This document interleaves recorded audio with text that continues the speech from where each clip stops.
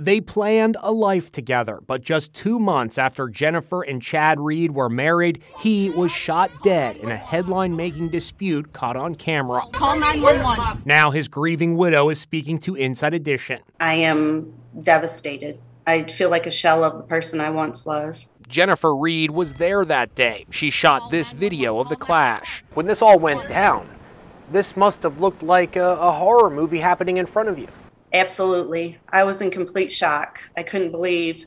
I honestly thought it was like a BB gun. It was so quiet when he first shot it. I was thinking in my mind, get up, Chad. Get off of my property. Chad Reed was shot to death in Lubbock, Texas by his ex-wife's boyfriend, Kyle Carruth. Reed was looking for a son who he thought was at Carruth's house. He wasn't mad. He was frustrated. Things escalate. The boyfriend comes out of the house with a rifle. The two men get right in each other's faces. Call 911. Carruth fires into the ground. Call 911. There's a struggle, and Carruth opens fire again.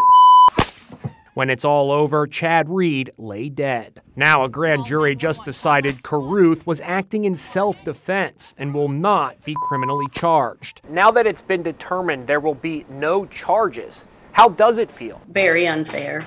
I didn't realize the justice system operated this way. Tony Busby is Jennifer Reed's attorney. We're all sitting here thinking that the entire system has failed this family. I love Chad with all my heart. What would you like to say to this man who shot and killed your husband? I'd like to say I forgive him, but I'm still working on that. I just would hope that there would be some remorse. Not only did I lose my husband, 3 children lost their father.